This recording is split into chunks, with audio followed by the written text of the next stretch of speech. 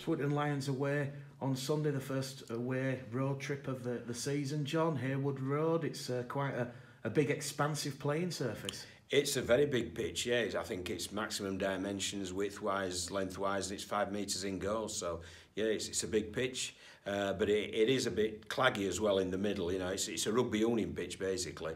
And it's been churned up a fair bit in the middle. So, with the weather forecast of plenty of rain as well in the meantime, I'm expecting it to be pretty hard going in that centre channel. So, you know, that may well again affect our rotation policy, etc. But, you know, we do realise it is a good ground to play it, and we're certainly looking forward to it on this coming Sunday. What can we expect from Swinton on Sunday? Obviously, they're coming off the back of a very disappointing defeat away at Sheffield. They're better than that, I can tell you that, Mick. They're much better than that, and they will be very disappointed, and that's when teams are dangerous, because they'll have had a roasting of Stuart Little, I've no doubt about that. There'll have been some soul searching by the individuals concerned, and I'm pretty certain they'll bring in some Wigan players on dual registration as well. So it will be a very different Swinton that we face this coming Sunday than went to Sheffield last Sunday. And you add to that as well, they're at home for the first home fixture.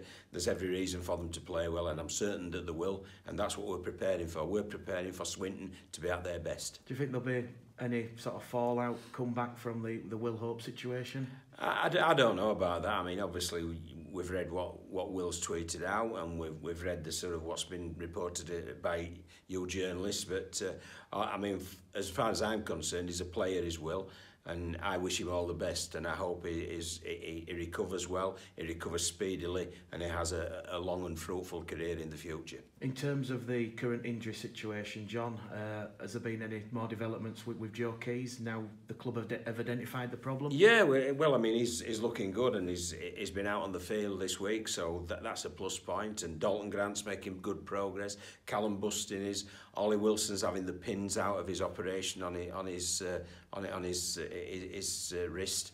And obviously we've got Ross Peltier, who's making good progress. So it's looking good. There's nobody ready for this week, but I can see in a week or 2 weeks' time, our troops will be bolstered once again by 1 or 2 returnees. And obviously more headaches for yourself. Yeah, it's good headaches. I like those headaches. The worst headaches, Mick, are when you scratch your head and you haven't got a team to pick. Well, that's a lot worse than having lots of players to pick from and lots of players in good form to pick from. One question I forgot to ask you last week, John, when we were building up towards the season, is obviously yourself, you're quite synonymous with the Challenge Cup and the underdogs. How does the Bradford Bulls plan to approach the new 1895 Cup this season? Well, first of all, Mick, it's a fair bit down the line, so in all honesty, we're not thinking about it at this moment in time. We focus solely on the first 4 games. Initially, it was the Featherstone game. Then we've said, right, we'll rejudge ourselves after the first 4 games, which obviously will include 2 away trips at Swinton and Sheffield, and another tough home game against the York City Knights, who performed really, really well last week against Toronto. And we feel we'll be able to reevaluate and we'll have a real good look at ourselves after those first 4 games. But initially, it's all about that. And in terms of those 4 games, John, there's a real chance, should you get the result on Sunday, albeit 2 tough games coming up, that you can really start the season, you know, 100%. Yeah, well, that's what, you know, you want to win every game you're playing. But I'm certain that Sheffield will be very buoyant. Swinton will be wanting to bounce back.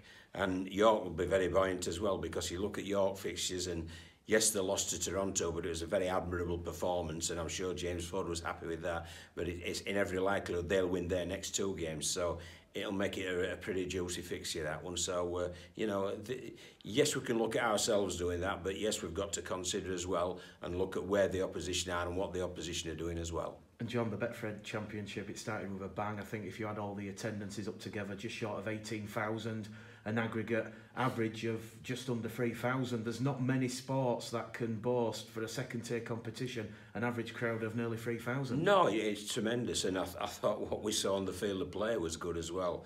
You know, so it really is. It's what we expected. It's a high standard of rugby. It's a competitive standard of rugby, and it's well supported, and long may it last.